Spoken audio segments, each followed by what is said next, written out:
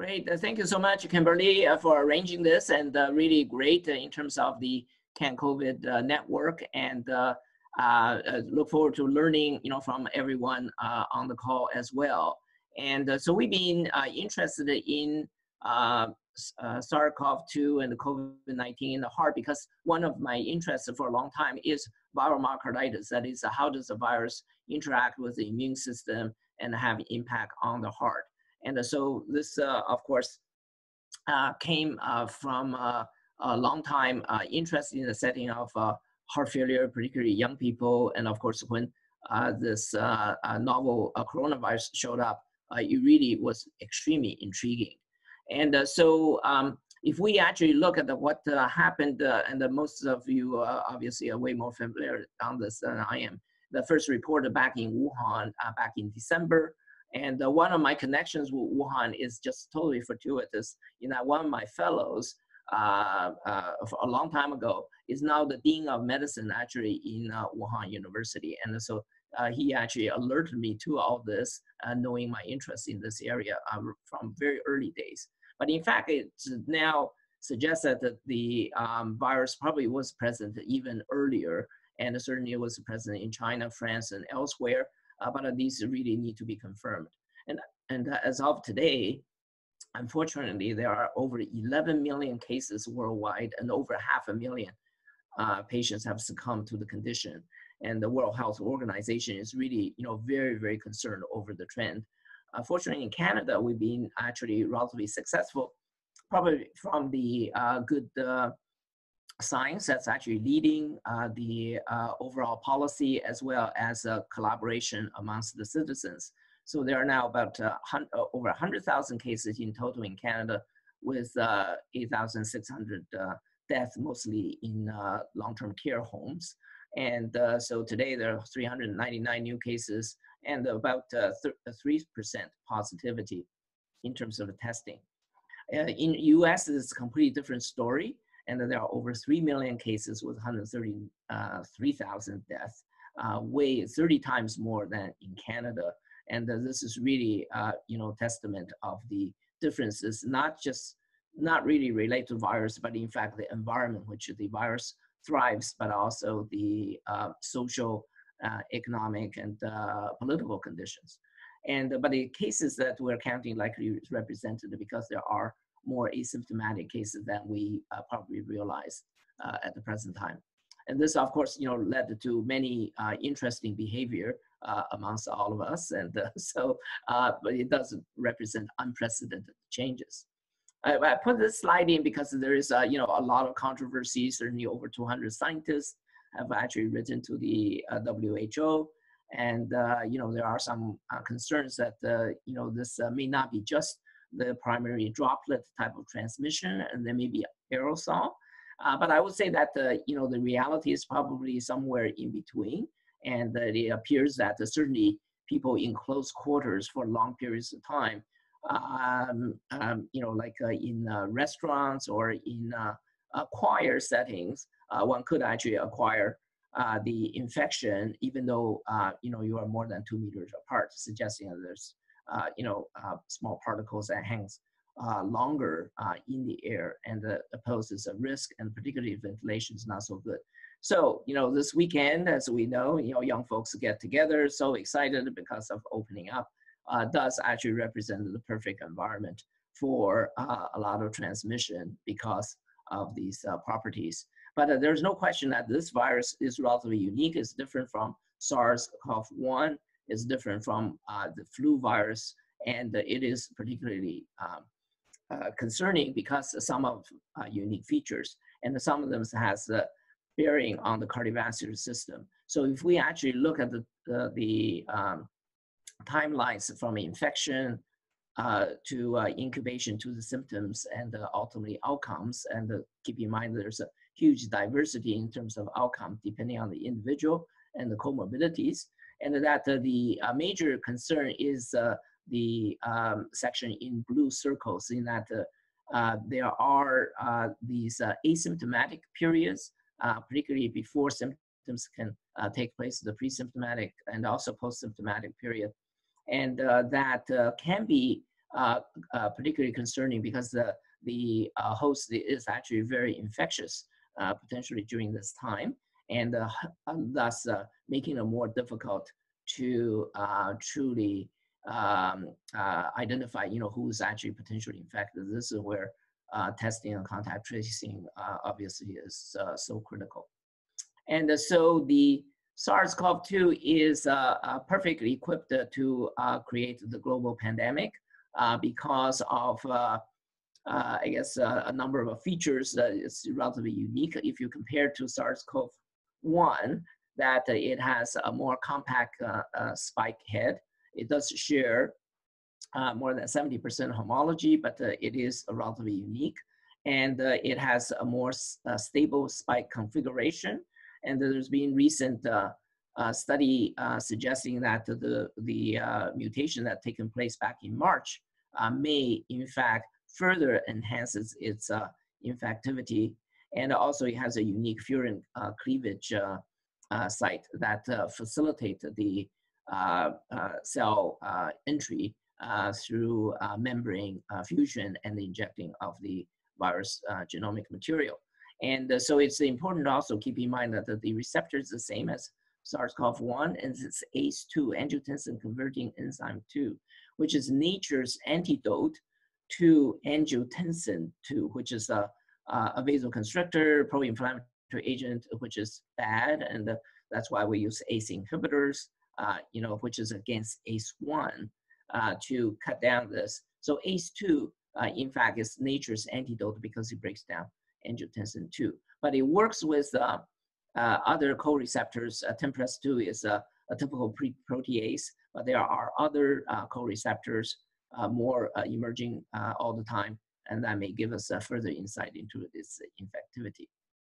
And I thought I'd just cover this paper from Cell just a few days ago. It's certainly very interesting proposal looking at the this particular mutation in the spike protein and the D614G mutation, because it certainly appears that since December, the dominant form is the D amino acid that is dominant in Wuhan and in Asia until it got to Europe, and somewhere in possibly late February, early March, the mutation appeared, particularly in Italy and France, and is now the dominant genetic sequence for SARS-CoV-2. And some modeling by the investigators suggests that now it certainly has taken over as the dominant form, and certainly in the US now is the genetic sequence. And through some in vitro work, it does actually suggest that this mutation has enhanced very significantly the interaction with the ACE2 receptor, and very significantly also increases its ability to infect the target cells. And with the knowledge of ACE2, one can actually predict a potential tropism of the virus in the various tissues, and also correlate with the symptoms. And just a few examples there. Certainly, it does target the lymphocytes and the dendritic cells of the immune system, and so it can actually affect the immune system in addition to fever, etc., which are dominant, but also lymphopenia, which is a very important prognostic factor. And also the ACE2 and the TMPRSS2 are present at very high levels in the type 2 pneumocytes in the lung, and also particularly in the oropharynx and nasopharynx as well. And this likely enhances its infectivity, which is much more efficient than, say, the original SARS. And this upper respiratory tract infection very rapidly can actually go to a lower respiratory tract, and leading to the much more serious disease in the patient. It can also, because of ACE2 localization in the cardiovascular system, in the heart, in the vasculature, and also in the neurons as well, that we can actually see there's a release of cardiac enzymes, and there's a potential presence of myocarditis, arrhythmias, which of course is a major problem when you have patients potentially taking things like hydroxychloroquine, which hopefully is not anymore. But nevertheless, that was a major concern. And then also the vascular and the system and coagulation system, which is a major factor in terms of complications for these patients. I thought just to mention that, there's interesting data to suggest that in the spike protein configuration, there's the binding site for the ACE2, but there's also an RGD binding site as well. And so other co-receptors such as integrins may actually also participate in this and may help to indicate its localization. And I put down some of the candidates here. Certainly TMPRSS2 is the most dominant co-receptor and is critical for facilitating membrane fusion and then transfer of genetic material together with ACE2. But the integrins, particularly, for example, integrin alpha 5, which is part of the fibronectin molecule, the important matrix composition in the vascular system and in the cardiovascular organs in general, really may also show its predilection, for example, for the vascular infection and leading to some of the complications. And so the major risk profiles for COVID patients, the reason that the cardiovascular system seem to be involved even quite early from the epidemiology, and that is that patients with a history of cardiovascular disease or risk factors such as diabetes, hypertension, obesity, particularly have a high death rate. And in addition to lung disease and cancer, for example. And this, of course, have been magnified in the US because of socioeconomic disparities, especially in the Black population, Latino population. And that's why the death rate in those populations are so dramatically elevated. And we see, really how COVID-19 really has magnified the, disparities in our society. Now, in terms of the temporal trend of infection, but together also with the cardiac involvement, map out the viral shedding, the timelines of the infection, but also in terms of release of cardiac markers of injury, which is troponin, which is a member of the contractile element in the myocyte, but can be actually released and measured as a biomarker. And you can see that, in fact, it can be released quite early. And this just means that there is an injury in the myocardium. Does not necessarily mean that the cell has died, like in myocardial infarction. But nevertheless, if the troponin continue to increase, similar stress markers like NT-proBNP continue to increase, the patient is much likely going to have actually very significant vasculitis together with coagulation abnormalities, increased clotting. And this also sets the stage for the cytokine storm, and suggesting that these components in terms of systemic response tend to converge together to really lead to the adverse outcomes, the mortality, the requirement of prolonged ventilation in these patients. I thought I'll just come back a little bit on the receptor and its particularly role in cardiovascular system and the controversy that actually has caused as a result. So we see that ACE2 is in fact both an enzyme and also happens to be receptor. It's a catalytic domain is expressed on the cell surface, and this is the part that converts angiotensin 2 to angiotensin 1,7 as a counterregulator of angiotensin 2. But in the setting of heart disease, such as heart failure or patient with hypertension, diabetes, etc., it turns out that there is increased expression of ACE2 diffusely in the vascular system, probably elsewhere as well. We think fat cells may have it, the inflammatory cells may have it. And so this partly also compatible with the observation that these patients are particularly somewhat prone to this. But once the virus engages the receptor, receptor actually gets internalized, and the function may be actually diminished. We don't have definitive proof of this. We have done work more with SARS-1 to show that this does happen. We have not, confirmed in absolute certainty that this happens, but certainly the biomarkers tend to suggest what happens that when you have internalization of the ACE2, you disable this very important salutary enzyme for the renin-angiotensin system. You get then reduction in terms of the angiotensin 1,7, which is the good angiotensin, and then increase in the angiotensin 2, which is the bad angiotensin, which then increase vasoconstriction, increase inflammation, increase free radical production, and all the adverse consequences from that. So apologies here.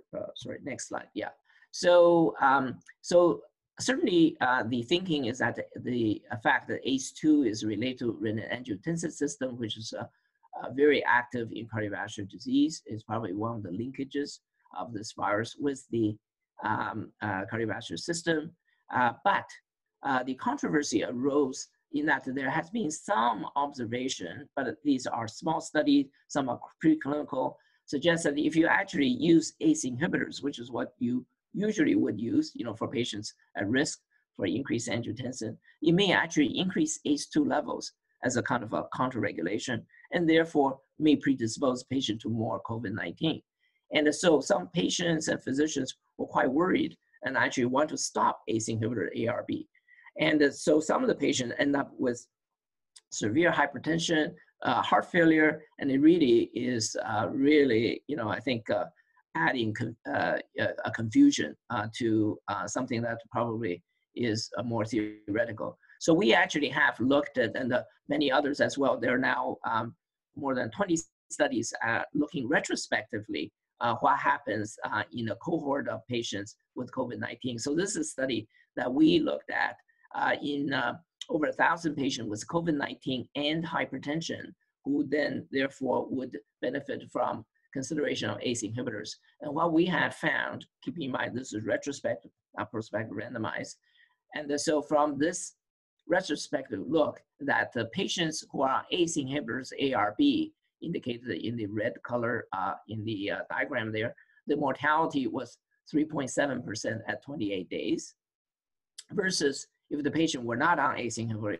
ARB, the mortality is actually 9.8%. So definitely there's no risk associated with ACE or ARB. In fact, there could be benefit, and because of the fact that it actually reduces the angiotensin 2 effect. And then in fact, there are now about 20 studies, and majority of them show that it's safe, or in fact could be beneficial. So definitely not a risk. And so the current guidelines suggest that patients should continue on these medications if they are on it. If they are not on it, then they can potentially participate in randomized trial. There are several randomized trials going on, and we been actually doing one, and we were very fortunate to get the CIHR funding for this. So this happened to be the COVID-RASI trial, in which we recruit patients over age 65 with cardiovascular risk factors, and then randomize them to either continuing or starting ACE or ARB versus stopping it, and then look at endpoints of 28 days of death or ventilation, ICU, etc. And so we generally look at patients in hospital, but we also recruit from long-term care homes or old age homes, because that's actually the largest population who this type of treatment is particularly relevant. If it is positive, of course, then it would add to our armamentarium of treating patients who may be particularly at risk of complications or death. And the last component I want to add in terms of the mechanism here is on the inflammatory side. So as I mentioned earlier, the release of cardiac markers like troponin or BNP showing that the heart is under stress or there's mild damage probably reflect the fact that there is actually very exuberant inflammatory response. And the characteristics of the inflammatory response from what we have seen so far is that if the patient has lymphopenia, and if the patient has the dominant macrophage response, they are particularly at risk of having elevation of IL-6 over time, which is then predicts the development of cytokine storm and then multi-organ failure. And so it appears that the virus actually shifts the innate and acquired immune system response, with favoring the innate immune system, and particularly the CD4 population tend to be suppressed somewhat. Whether this is a direct virus effect or indirect effect is not clear, and there probably be other experts on the call who would actually have much better insight in this.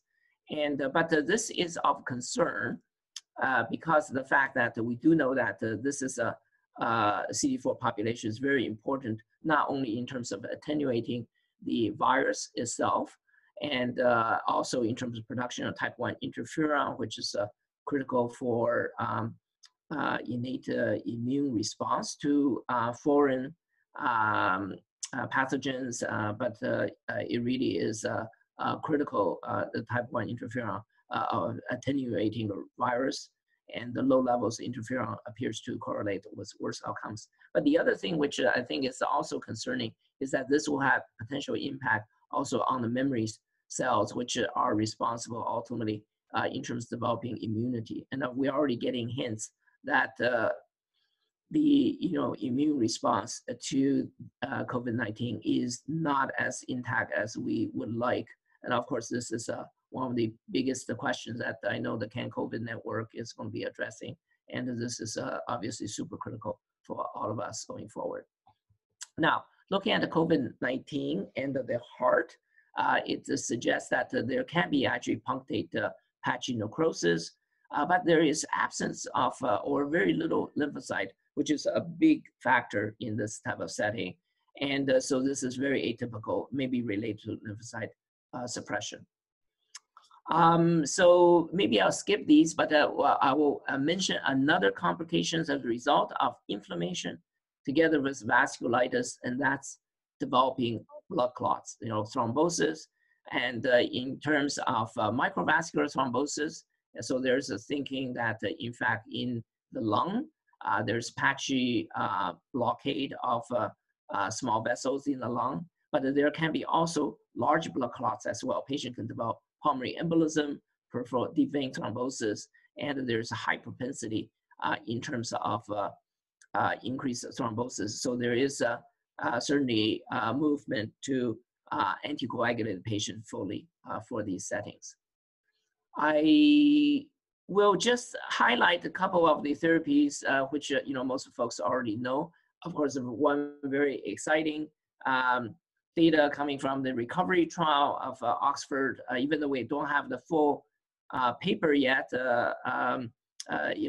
just this is data from a press release that suggests that the patients, particularly who are at high risk, who are on ventilators or requiring oxygen supplementation at the high levels, may benefit from dexamethasone.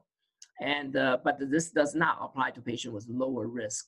And in fact, they may increase mortality. And so this is a very fine line that one needs to actually personalize in terms of which patient should be considered for this treatment.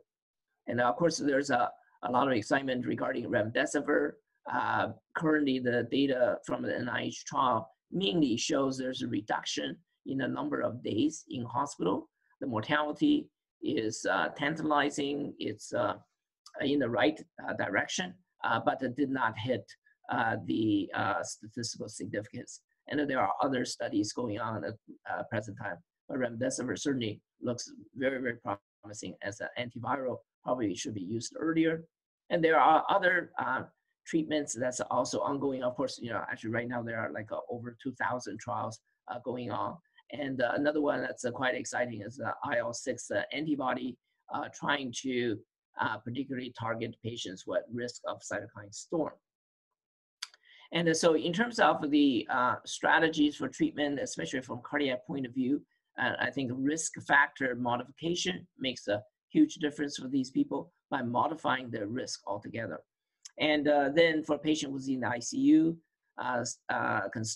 consideration of dexamethasone is important, and full anticoagulation may be also important, but there are ongoing trials for this.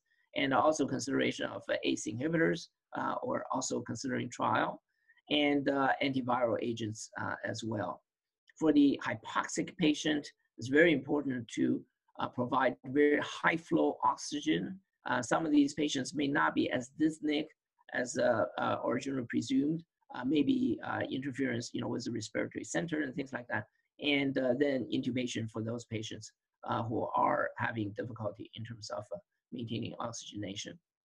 I should just wrap up by saying that, of course, one always look forward to the vaccine, and there are many vaccine candidates, including those that's being developed in Canada and also being tested in Canada.